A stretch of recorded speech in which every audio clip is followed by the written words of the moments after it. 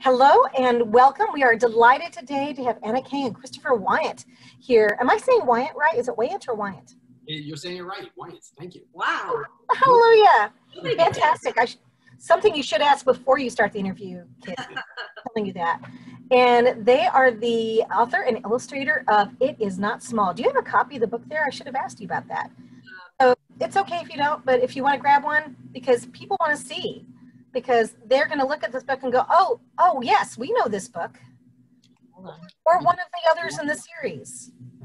It doesn't really matter. It can be any of the books. Okay, here it comes. One of them is Here it comes. We're building the suspense. We are building Will suspense. it be You Are Not Small? The Geisel winning book? We Are Not Friends, another wonderful book. Thank you very much. So Anna, you can join us. We got the idea. Oh, okay. So, it's good. So now I want you to hold the book up with both of you there. There we go. There's the money shot. Thank you. So now you can put it down, or you can continue holding it, whatever feels comfortable. So you all know these books.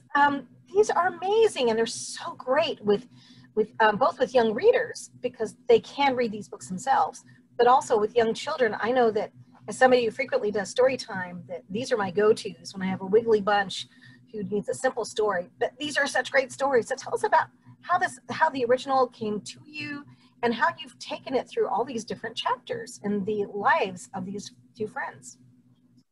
Well, how much time do you got? You're just kidding. About 8 more minutes. So, go crazy. I can talk really fast. You Are Not Small is the first book we made together 5 years ago. And it came from, I said it in the Geisel speech, actually, the book idea was just a culmination of my childhood and my growth process with regard to me feeling kind of outside the mainstream and outside of being the only minority in my neighborhood, and always growing up from a perspective of being less than.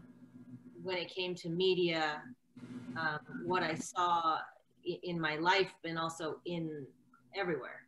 So it does, it's not great for children to grow up in that context without any alternative philosophy about that. So when I got older and did a lot more traveling and spent a lot of time in Korea, where I'm from, where my family is from, and Japan, I actually saw the flip side, which to me was kind of funny. It was like the upside down world, where everybody looked like me and Chris looked kind of strange.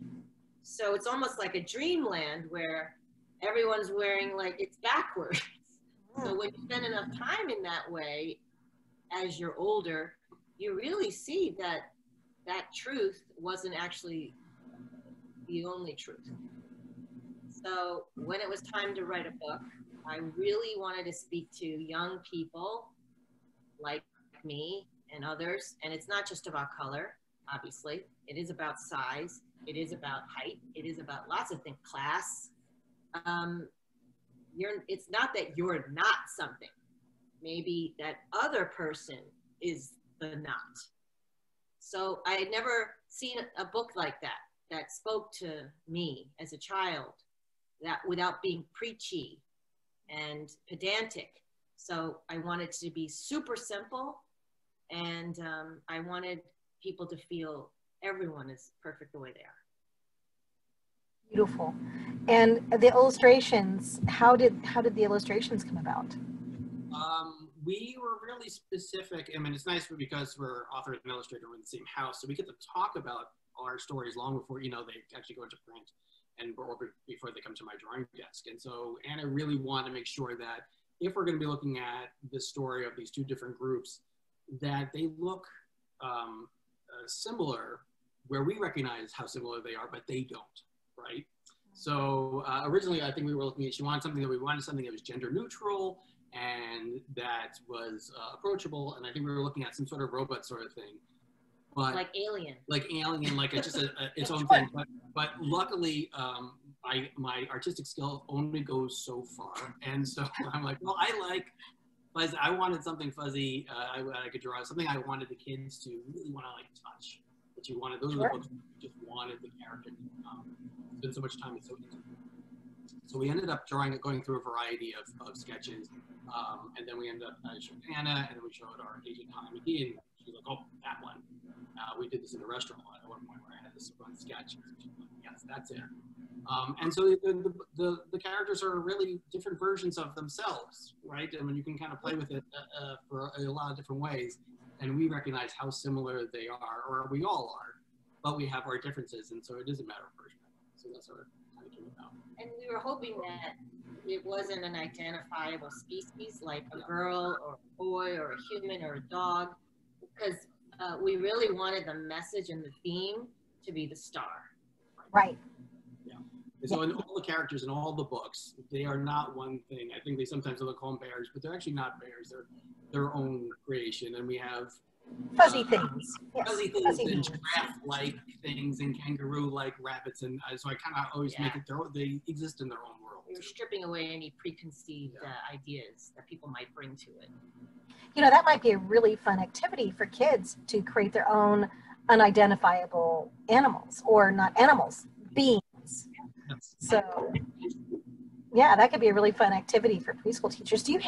Have you heard from teachers or parents about ways that people have used these books with kids? So what are some of the most successful or interesting ones you've heard? The You Are Not Small one is very popular, where they actually do math. I mean, they do measurement and they do relative size.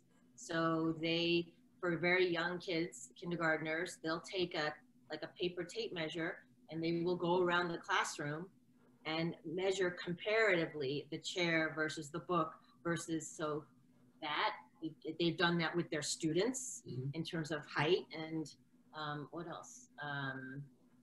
Lots of things. Yeah, perfect. Oh, yes.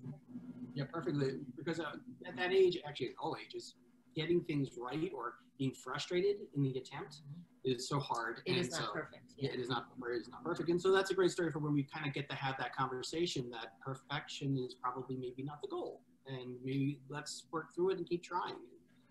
In my world as an artist, we always tell the kids, and we talk with the teachers about that we go through many, many drawings. It's part of the process.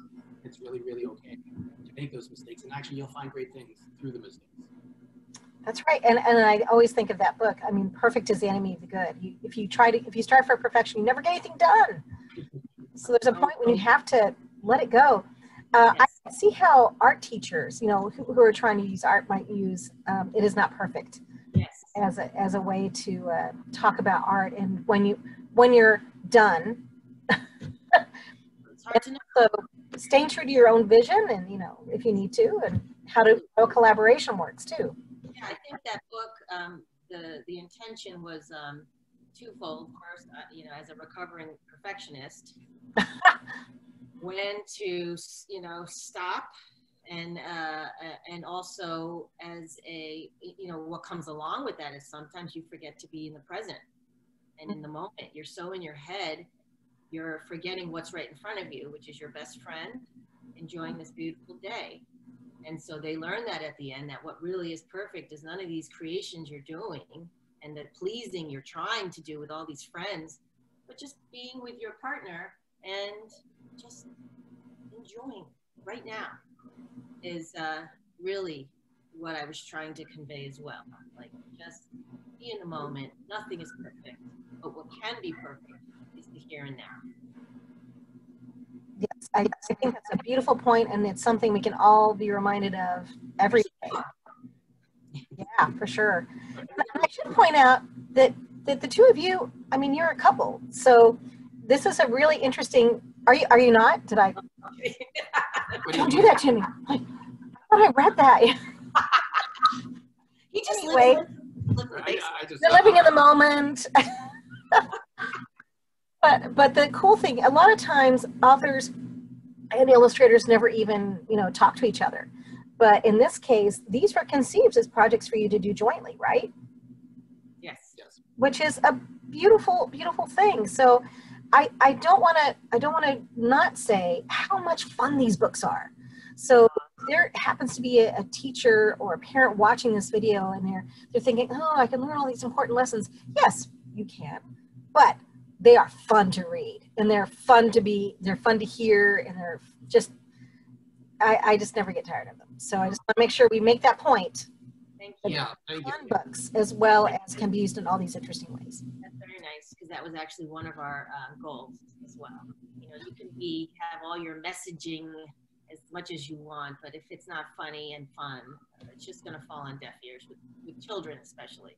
So I'm glad to hear that. Yeah, one of the things I like with what her stories is that they have all these great multiple teachable moments and conversations for teachers and for parents. But in the end, I get to have some fun with these wonderful characters. And so we have 2 young daughters who always have to also pass like the fun test, where I'll show them the work.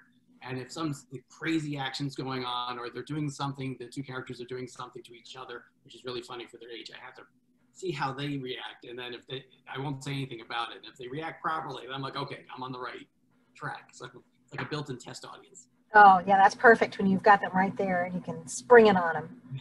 And what good memories you're making for later, because, 10 years ago, say, oh, yeah, I remember that was the It Is Not Perfect year. Yes. So actually, that would be a great book to be able to use with middle schoolers, but we won't go there. So we'll stop right now. I just want to say thank you so much for taking time on this busy early November day to talk with me about It Is Not Perfect. And thank you for your wonderful books and for sharing them with us. Thank you so much, Ellen.